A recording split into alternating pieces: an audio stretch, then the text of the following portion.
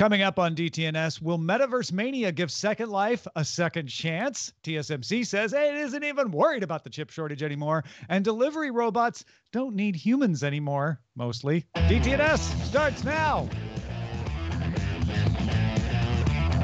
This is the Daily Tech News for Thursday, January 13th, 2022 in Los Angeles. I'm Tom Merritt. And from Studio Redwood, I'm Sarah Lane. From Austin, Texas, I'm Justin Robert Young. Drawing the top tech stories from Cleveland, I'm Len Peralta.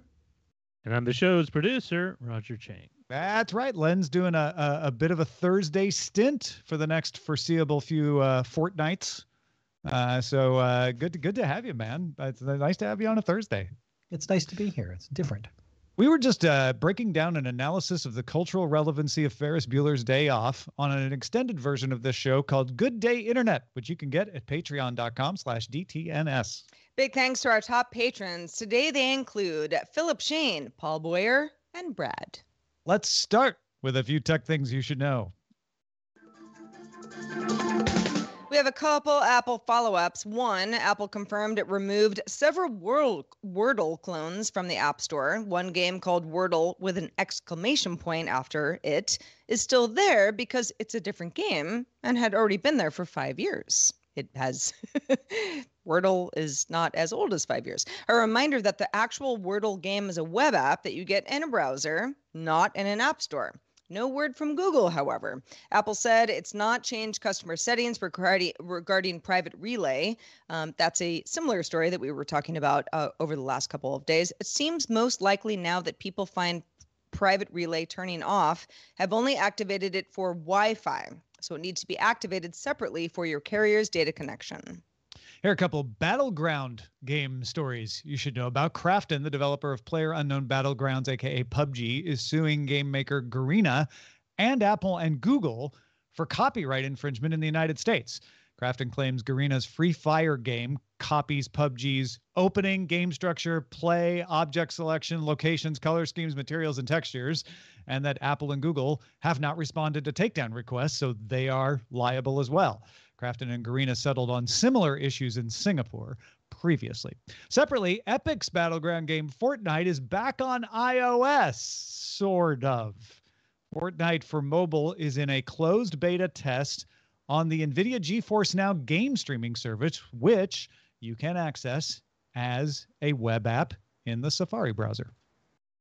Microsoft confirmed it has hired chip designer Mike Filippo.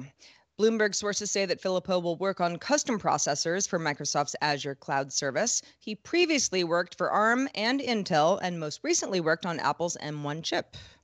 WordPress's popularity makes it a big target for malware, and one of the easier ways in is through a plugins vulnerability. Risk-Based Security put out their end-of-year analysis saying that WordPress plugin vulnerability kind of skyrocketed, 142%.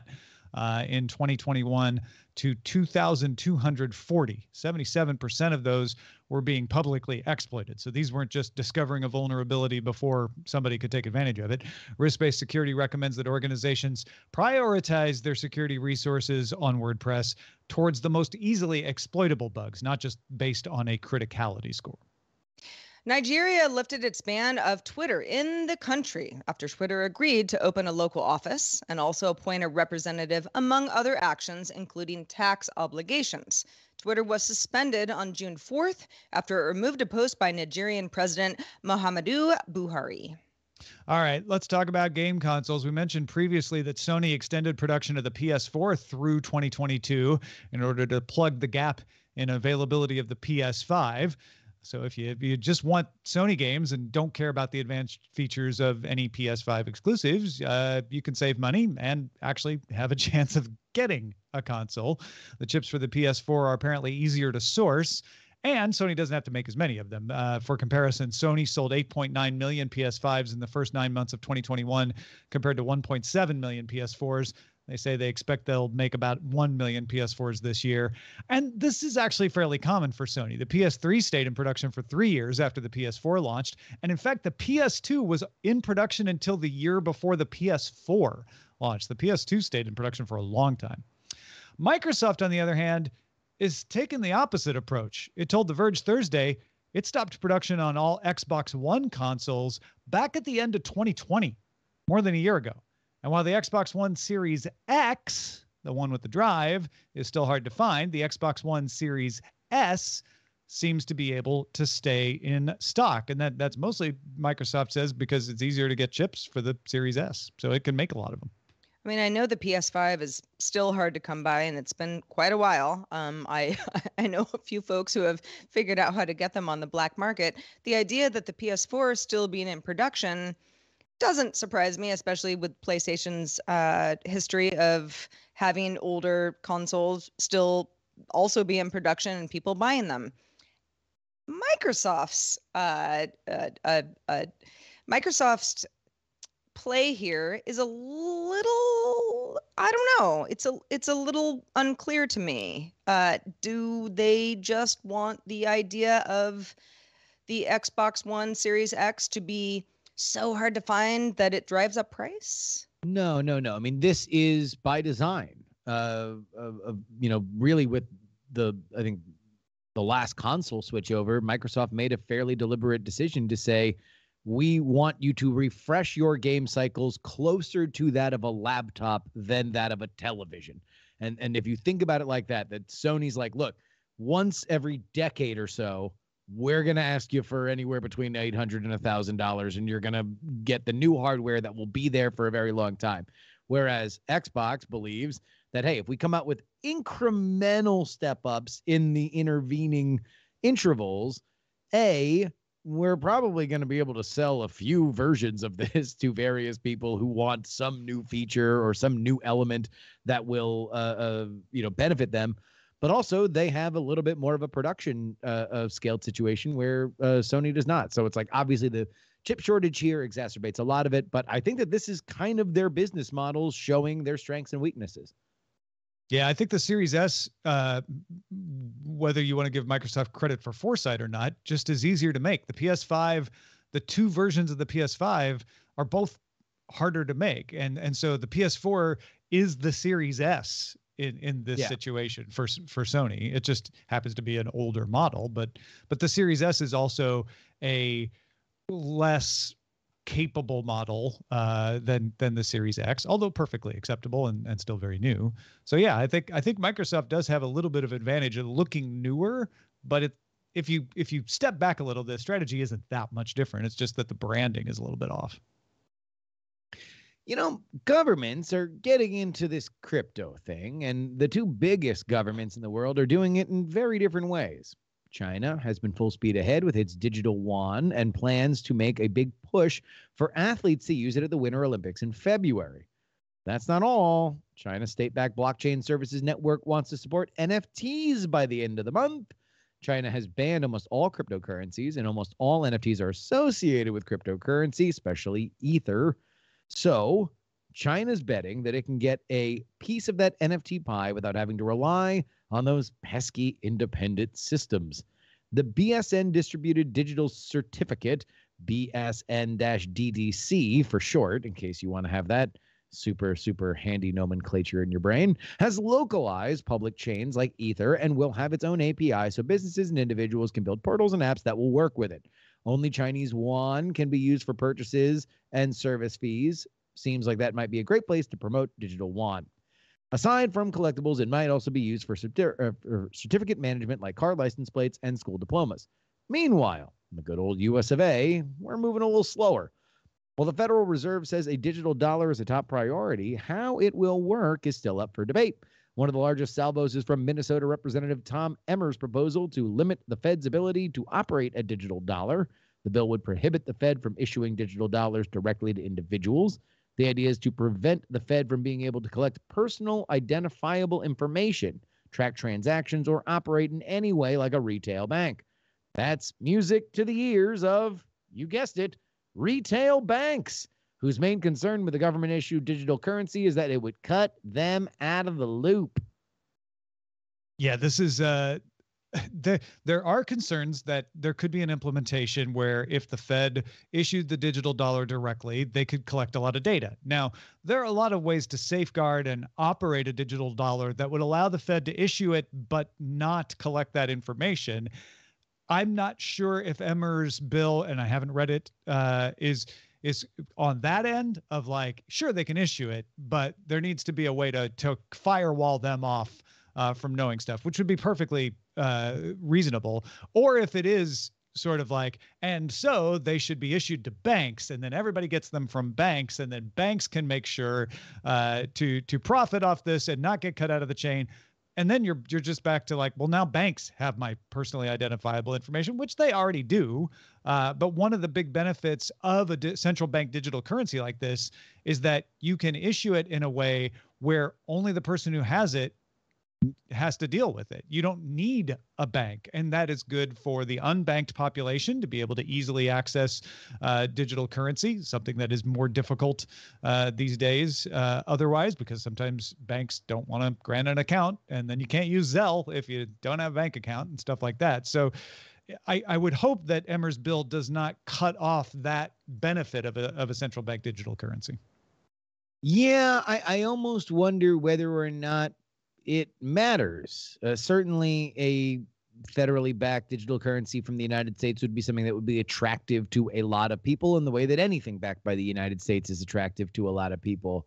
But what's interesting about cryptocurrency to me, and I think for a lot of people that look at it as a hedge against a controlled currency by a state, any state really, but the United States in this particular case, is that there are a lot of options. And unless we get into a situation where other currencies are banned or you are chasing them out of the market by some kind of regulation, then the U.S. doing whatever they need to do to their currency to feel special about it is probably okay. Yeah, digital dollar ends up being like a stable coin. Yeah, in that it doesn't have, it's not an either or. It's just here is a central bank digital currency that could even make it easier for cryptocurrencies to interoperate. USDC is already sort of that. But it's not run by the Fed, right? It still needs to have dollar backs. So that's what a central bank digital currency gets you is you don't need to have a piece of paper anywhere. Well, this wouldn't require a piece of paper either. Second Life founder Philip Rosedale is returning to the company. He left in 2010. At least, publicly. Rosedale told the Wall Street Journal that he'll serve as strategic advisor and help grow the company's expansion as the metaverse gains wider traction. Rosedale also said that the business models that big tech currently uses, didn't necessarily name them, but I think you would know other big tech companies who are interested in the metaverse, like tracking user behaviors to target ads, would be potentially harmful in this future metaverse that we all might be going into. Second Life was founded in 2003 and has hovered around 1 million users since 2008.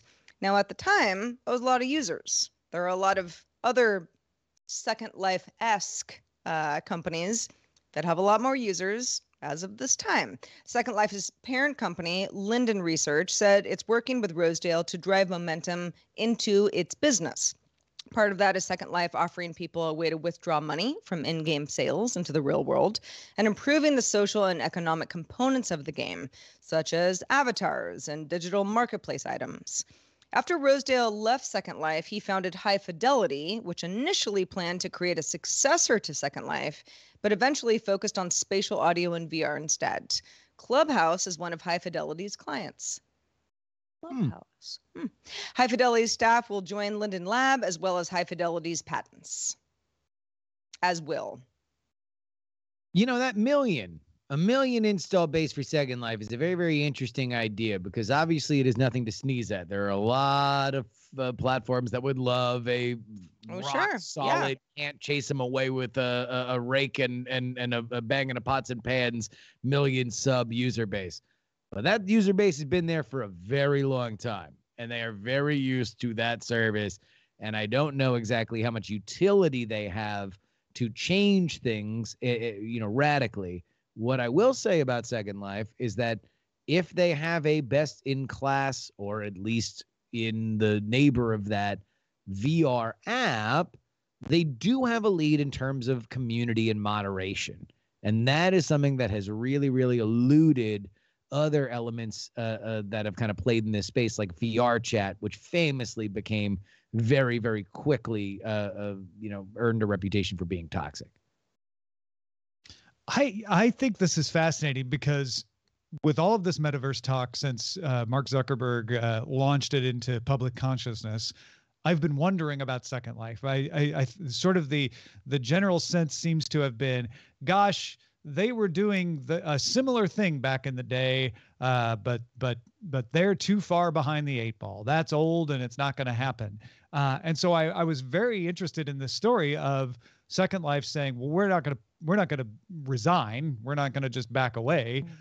Let's see if we can get in on this. Let's see if we can, because we know we've learned a lot in the 20 years that we have been doing this. Yeah. And you know who the guy who really knows this space and continues to work in it? Philip Rosedale. So they convinced him to come back.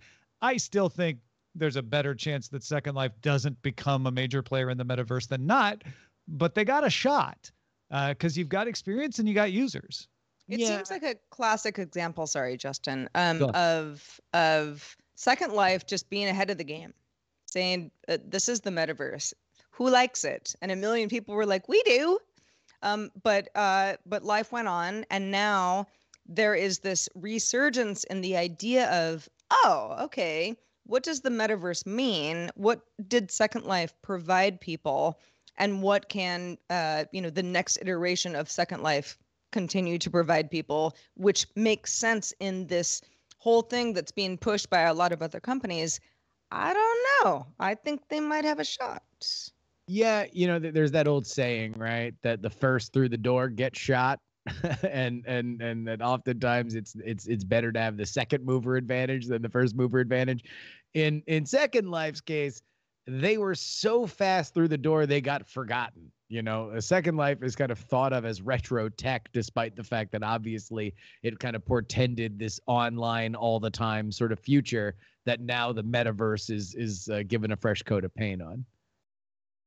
I've rekindled my optimism for Second Life being a player. It's going to have to open up though. If it wants to be metaverse, has to interoperate. I'm not saying it won't, but they got some challenges. You're taking a creaky old system built for 2003 originally. It's been updated over the years. I'm not saying it hasn't, but I mean, you looked at Minecraft lately? Yeah. I mean, I one last thing on this. I do think that the idea of the founder returning has more to do with the fact that he has a company and a staff and patents, and they've been playing in the world of VR and spatial audio. Yeah.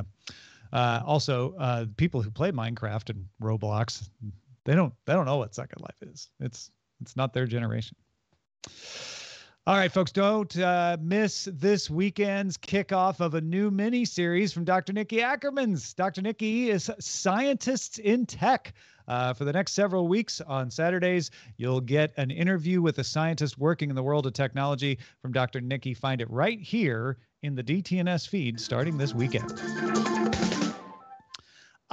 The chip shortage. How can we miss you if you won't go away? Just because we haven't mentioned it lately doesn't mean it's gone. For instance, Kelley Blue Book released data estimating the average price U.S. customers paid for a new car in December was a record $47,077.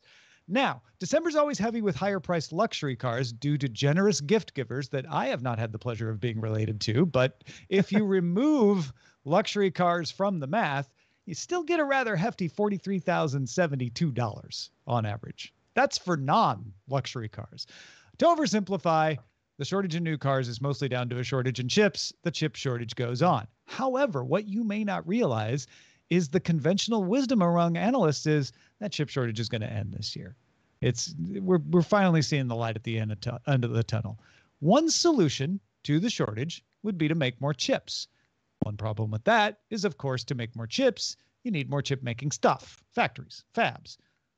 Unlike a Chinese hospital, you can't put up a chip factory very fast. But the world's largest contract chip maker, TSMC, plans to try throwing money at the problem. The question is, are they throwing money at the problem when the problem's about to go away? TSMC finance chief Zhenchao Huang said Thursday the company plans to spend as much as $44 million to expand capacity, with billion, with 70 to 80% of that for advancing processing tech. One example is a 3 nanometer fab expected to go online in Taiwan later this year. 3 nanometers. Intel's also announced plans to spend 25 to 28 billion this year to increase capacity. Now, you might worry that by the time all that new capacity comes online, the chip shortage might have declined. After all, work from home caused a lot of it. People are either heading back into the office or are all geared up for what they need to continue working from home. Supply chain rhythms will eventually find a new normal, and stockpiling, aka hoarding, will stop. That's backed up by multiple analysts lowering forecasts for chip demand in 2022. So when you look at the line of like, it takes this long to build the fab and this is where the chip demand is going, is this such a good idea? Well, TSMC believes that even when the current shortage abates, demand, which was increasing even before the pandemic, is going to continue to increase. And they want to continue to be the world's largest contract chip maker. 5G service is going to enable higher capacity connections. We talk a lot about speed, but you can have a lot more things connected to it, which means there's opportunities for more connected devices out there, particularly sensors and other IoT devices. TSMC says that there are more chips than there used to be in existing device types: automotive, PCs, servers, networking, and smartphones. TSMC is saying, forget the chip shortage. Yeah, okay. That's not why we're building the fabs. There's just going to be a boom in the need for chips in general. TSMC is sure enough about that it has raised its annual growth rate targets for the next several years. They went from 10 to 15% growth to 15 to 20%. It does seem to me that building the next gen chip making facilities is just the way to go. Sure, there's been a shortage, and so companies have had to scramble a bit. Maybe put this on their roadmap a little bit faster than they would have originally. But none of this seems like a bad idea to me. I also feel like the whole idea of like, well, people are going back to work, and maybe the chip shortage is going to resolve itself in 2022. I mean, there are a lot of companies who said that 3 months ago, and that's not the case anymore. I would venture a guess that this is going to go a bit longer. I think the chip crisis might abate. The idea that the pandemic also bumped us ahead roughly 5 years in about a year and a half in terms of the general adoption of technology, and therefore the need for more things with chips in it, I think that's here to stay, and these are smart moves. You want to know what else is a smart move, friends? The fact that Uber, when they acquired Postmates last year, they spun out the Postmates robotics division as an independent company called Serve Robotics. That company has been developing sidewalk robots, which are now fairly common in certain areas of big cities and in college campuses around the world. Star Robotics is one we've mentioned before, but there are a few others like Coco and KiwiBot. There are the little cooler on wheels robots that roll on sidewalks for the most part. One thing all these services have in common is human oversight. Sometimes that's a person following along behind to step in if something goes wrong, but more often these days it's a remote operator observing multiple robots so they can take over if needed, albeit from another place physically. Serve is launching level 4 delivery robots, meaning under certain conditions, they do not require humans to intervene to complete a route. Serve's level 4 robots operate in geofenced areas of Los Angeles, including Hollywood.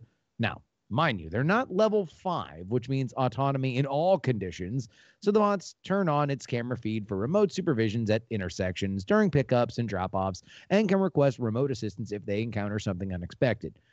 But for most of the time, in a designated level 4 area, they're on their own. The bots run on NVIDIA's Jetson platform and use camera sensors along with ultrasonics and LiDAR from Ouster. Serve's partners include 7-Eleven, Delivery Hero, and of course, Uber Eats. It shared video on its website with one of the first commercial deliveries using the level 4 capability. This is why I miss living in a city,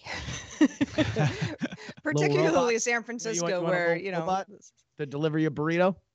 I mean, I can get a burrito delivery, no problem, but not by a robot. By a little robot. Not coming out here. But as we talk about autonomous vehicles and what they can do and what people want them to do, whether it's me getting in the car and going somewhere or you bringing me my burrito because I'm very far away from the burrito place that I like the most. This is great. I have my feelings about Uber acquiring Postmates. It seems like that was an acquisition that made a lot of sense for both companies. Not sure if it makes a lot of sense for me as a consumer, but yeah, this is, it's just one step forward, I suppose. One wheel rotation forward in this case. Correct. Perhaps. This is a big step or role to have level 4 autonomy, to take the pressure off. This makes it easier. This increases the capacity. You can have more of these robots in action because you don't have to have the human supervisor looking at as many of them. When you went from having to follow the robot physically to being able to sit in a control room and monitor a bunch at once, that increased the capacity. This will increase the capacity even more. Granted, level 5, which they're shooting for, who knows when they'll get there, would increase the capacity even more. But this is a pretty big deal. And yes, this is not going to work everywhere. It's not going to go over long distances. This is only going to work where they can put in centers, but it will decrease congestion because you don't have to put a whole big car on the road to deliver that one burrito. You can just take a little bit of room up on the sidewalk. And if you watch their video, these things are really polite. There's at one point where it like gets over to the side and lets this one guy who's just not paying attention just barrel on by, and then it continues on its way. What's the alternative? Like an aggressive robot who's just kicking people? Hey, I'm level 4 delivering here. Get out of here! I think a lot of people assume that. They're like, oh, these things are going to run over your feet and they're going to be dumb and they're not going to tell I'm here. Like they work is really what I'm saying. Yeah, I actually think that the services that they would be more destined for are the ones that we were mocking a few weeks ago, which are the immediate I need toothpaste right now services that maybe even Uber Eats. Yeah. Your refrigerator on wheels. Don't have to keep it in your house. Yeah. Well, listen, I know we're having a lot of fun on the show, and there was a time where me, whistling the tune to Baby Shark, people would have thought was fun. I know that is not the case anymore because people have families. However, Baby Shark just became the most viewed YouTube video of all time. This actually happened in November of 2020. So, it's a couple months old, but that is quite remarkable. Since then, it's also become the first YouTube video to surpass 10 billion views. Now, if you want to kind of make sense of the cultural impact, there's also a Baby Shark show on Nickelodeon, a Baby Shark movie, and even Baby Shark NFTs, which you may own. As far as YouTube numbers, just to put this in perspective, the second most viewed is Luis Fonsi's Despacito, which was in first place before Baby Shark, with 7.7 billion views, which seemed like a lot. This is the original with Daddy Yankee, not the Bieber version. We did original reporting for the show. We did some research on our part just to make sure we knew what Despacito version we were talking about. We did a search and looked at a Wikipedia article. But It's Baby Shark, y'all. I mean, Adios, it just continues to surprise and delight, I guess. And Gangnam Style now down at number 11. Seems like it was just yesterday. Well, and Gangnam Style was the first 1 billion, right? Mm-hmm. I believe it was. Yeah, and that was such a big deal. And now Baby Shark has 10 billion. I had big hopes for Super Tuna to catch Baby Shark, but I just don't think that's going to happen. Give up the ghost, Tom. Well, there's always time. Let's check out the mailbag. There's other fish in the sea. Yeah.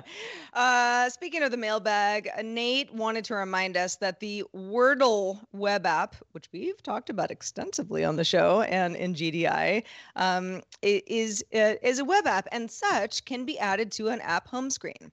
Nate reminds us when a website is loaded in Firefox on Android, just tap the 3-dot kebab menu button. Nate says, I just learned that's what it was called. And then tap install. Doing that creates a Wordle icon on the Android home screen. And then at any time you click that icon, Wordle goes into full screen mode with no menu buttons, no address bar, even when offline, using Firefox as the engine. And now I know, Nate, you're talking about Android, but that would work on iOS as well. Yeah, good reminder. Thank you for that. I mean, I think we made it clear that it was a web app, not an app store thing. But a lot of people don't realize that means you can still use it like an app. You could still add it to a home screen. You can create it and it will be app-esque. I did not make my Wordle today, and that's all I have to say about You want to that. know what? Neither did I. And that is a BS word. I don't like it, and I think it was unfair. You know what? I thought it was unfair as well because they used 2 consonants in a row. Come on, I didn't know that Get was a outta thing. here. Spoiler, giving out Sorry. hints now. Wow. Sorry. Okay. Sorry. Get thee It to made me a nunnery. mad. It made me mad at 9 a.m. I just don't. I don't today, like okay? it. I don't like the games you're playing, Wordle. Yeah, This you won't know. go down well at Westminster. Oh boy. Well, you know what will go down? You hint, McGirt. Who said that was a hint? Yes, I know. Come on, spoilers all No one around. said that was a hint. What is not a spoiler is us thanking our brand new bosses. Today they include Thomas Sorensen, Entropy UK, and Daddy. Yeah. They all just started backing us on Patreon. You know what? We love your names. Keep them coming. Thank you, Thomas. Thank you, Entropy, and thank you, Daddy. Yeah, very good. Very good. A three-fer, a hat trick of new bosses. Really, really appreciate that. The trifecta of excellence. Shall we thank Len Peralta? I know it's Thursday, so we're getting used to this whole thing, Len, but what do you got for us? Well, by the way, I agree with you on the Wordle thing. Very upsetting. Anyway, chips, the chip shortage, this shortage is so great, right? But you know what? For cars, here's a guy who is not have that happening in his ride. He's, I think I've done this joke before, but he's filling up his car with chips. But here's the fun part. All the chips are, try to do a little bit with DTNS. There's famous Zoe D's bacon chips. There's Johnson's, which I'm assuming are potato chips. Sarah Poofs, which is my favorite. And of course, who can forget Changos, right? Because they're delicious, right? So, and then the little license plate is DTNS. There you go. So a lot of hidden things in this one. This is cute. It's fun. It's fun. It's a low hanging. I would love to know what my poofs are made of. I'd like to think that they're maybe like Cheetos or something. Yeah, like a Cheeto quality. Yeah, that's delicious exactly what stuff I like would that. want. Mm-hmm. Good stuff. Yeah. If you are interested in owning this, you can go to my Patreon, patreon.com/Len. You can get it there right now. Or if you just want to go the old-fashioned route, of course, go to lenperaltastore.com and get it for yourself. There you go. Well, Len, we're so glad to have you on Thursdays, which is a little, it's a little different, but lovely all the same. So thank you, and we'll see you next week. Justin Robert Young, always a pleasure to have you as well. Let folks know what you've been up to. Well, there was a story that happened over the holiday season that the Vice President of the United States, Kamala Harris, does not use Bluetooth headphones because she believes that they are more hackable than wired headphones. So I talked to a man who knows a lot about hacking, Darren Kitchen. We talk about that, the idea of politicians using devices that may or may not be hacked, how much you need to care about it in not only your representatives, but also your personal life. That is at Politics, the podcast, available for you where podcasts are. Check it out, everybody. Also, check out our show live, if you can, Monday through Friday at 4:30 p.m. Eastern, 21:30 UTC. Find out more at dailytechnewsshow.com/live. We are back doing it all again tomorrow with the Tech John and SMR podcast. It's Robb Dunewood. Talk to you soon.